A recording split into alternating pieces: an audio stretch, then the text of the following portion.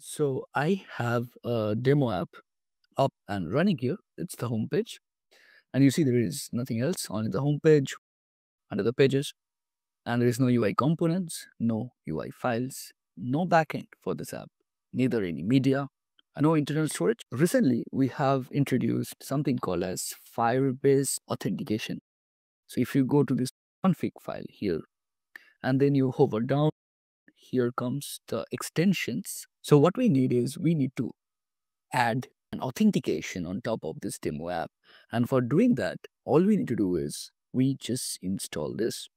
And while installing, we get a very concise outline on how to do that. So first thing which we need is here, this Firebase config. And how can we get that? So for adding the authentication, we are using something called as Firebase. Firebase is supported by Google, which not only provides the authentication layer, but also it provides us with the database.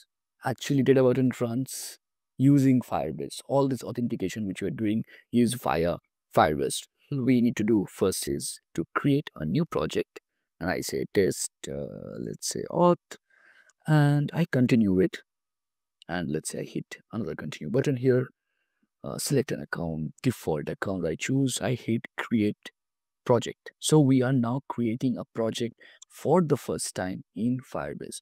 Why we need to do that? Because when you create a project, we will get something like this Firebase config. Once we have that, we need to go to this Firebase console.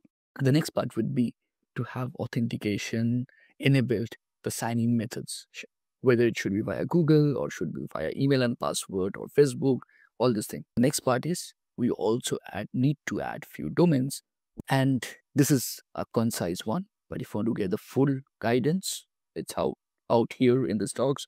We have the images here to guide you through, and we did this first part. Next we did this also. We're to do this, the web icon and a nickname for the web app we will do next year. We created this, we hit the continue button, it goes inside, and next, as I mentioned, we have to enable the click to the web icon. I hit the web icon here and I say test app and I register my app. That's it.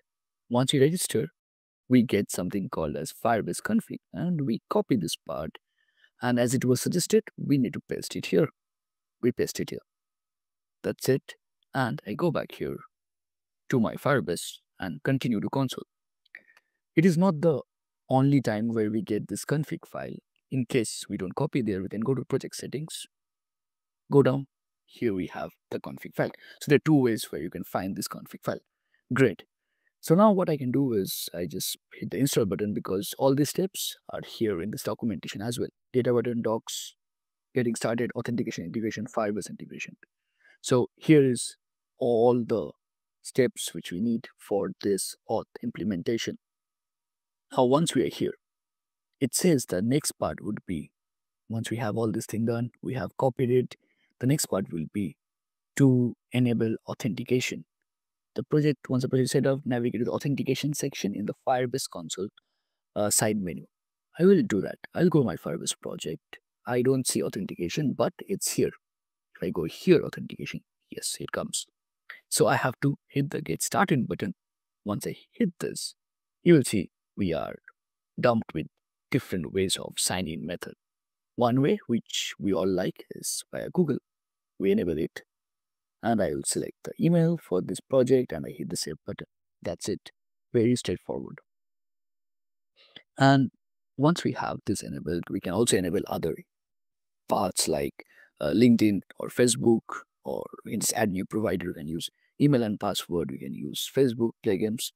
Everything can be done. But I'm showing with Google for time being. So once we have this done, and also let me show you, in users, we have no users right now here in our this project test out. So what we do next is I go back here. It says that configure sign-in methods, sign-in method tab, which we changed to Google. Great. Add authorized domains in Firebase to allow sign-ins from your app. Here, we need to add authorized domain. You can read all this part. One of them is databutton.com. We need to add this. Where are we going to add this? We go here. You go to settings and we go to authorized domains. Under settings, authorized domains, add domain, we hit databutton.com. Great. It is added. Wait, just one more thing. It's added now for testing in this particular app. But when you deploy it, you also need to add other link, which is like this. So you can add that now or you can add it later. If you have a custom domain, you have to add that URL as well here in this authorized domain. You need to authorize the domains which your Firebase will use. I click this one. So we enable this now already. And once we enabled it, it installed few of the packages here. And now we see our home page here with a sign-in logic. So this is something which got added. And you see the shield, that means the authentication is in this particular page. And we see no error in the log. That's great. We had a login page now as well. If I go back to the edit code, we have this login page. If I go to logout page, there is also a few lines of code. So these are all the logics to log in, to log out. So once we have all this thing, let's give it a try. We're trying to test this sign in with Google. Okay, so let's go back to this test auth. And if I go to users, I don't see any user right now in this authentication. If I go back here and I hit sign in with Google, I will see the option to sign in. Let's say I sign in with this particular email ID. It should take me to the home page. Out here, we have it. And now if I go back to our Firebase project and I hit just refresh, I'm expecting a new user here. Right now, we have it. We have a user created with the user ID. Very, very straightforward. And that's how easy it is to enable authentication to our Databutton app. Now, let's say you want to add a logout button.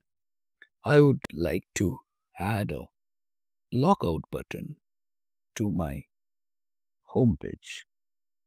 We already have the sign in enabled. Please check and implement. You can just add a simple prompt like this. I just wanted to be sure that it does this thinking. It needs to see what is added, what's not added. And it says that add a logout button and the necessary inputs. Here's my plan. Import the auth module from the app, add a logout icon from the usage React, and a logout button next to the theme Google.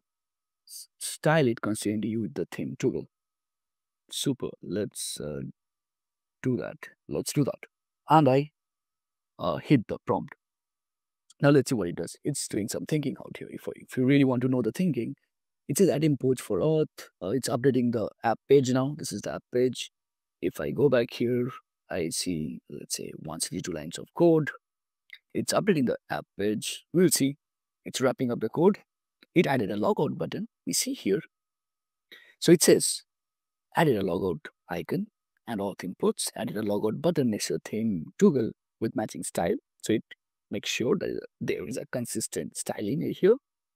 Added a gap between the buttons using flex. That's super cool. That's pretty cool. And it says implemented the logout function using auth.signout. And now I'll just hit this button. And tada. Okay, super cool. Let's try with another email and let's see if it works again or not. So I'll just hit sign with Google. And I will try this time with a new email. Let's say I try with this one. And I continue to this project. It should take me to the home page. Yes, it's there. We are inside the home page again. And I just want to log out. Oh, done. Super easy. If you want to change anything out here in this login page, you just need to come in, login, check the code. It's very simple. It's welcome to demo app. If you go to the home page now, it's the same thing, welcome to demo app. So basically, this page is nothing but the login page. So if you change welcome login here, and if I hit this and I hide this, you see the home page now looks like this. So any change out here, you just ask it a button, login page, and make it more attractive. And if I hit this button, so what I did was I added this hashtag and I referred to this particular page so that it knows which page I'm talking about. And if you see, it's reading the code for this login page, and hopefully this login page will get updated. It's trying to enhance the login page with Neo Brutalist design theme. It did some syntax error. I'm pretty sure it did some syntax error. As it says, it's updating the login page. It can't find a variable card. Hopefully it will fix.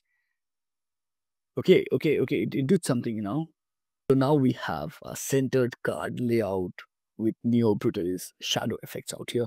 And here we go. And if I now go to the home page, it looks like this. Sign in with Google. I try another new account of mine. And if I go to the continue button, and now it should work. And tada, we have it. So it's super simple how this entire thing works. It's pretty sick. And if I can show you here, if I just refresh this part, if I refresh it part, and see all my accounts are already signed in with this particular app. All we did was follow this guide, and a quick recap. This new extension is out here. If you go to this config, scroll down at the very button here where the new extension is, we add few of the config file which you can get from project settings, or you can just get in the very beginning of your app. Is once we have this thing there, the next part, which is we go to the authentication, we go to the settings, and where we added few of the authorized domains, it's written very clearly within this docs. We just follow them, and that's all. Once we do that, we are happy to have our entire sign up workflow and log out along with it within our Databutton app. And we just need to hit the deploy button, demo app. That's it. Super easy. I would love you guys to try it out.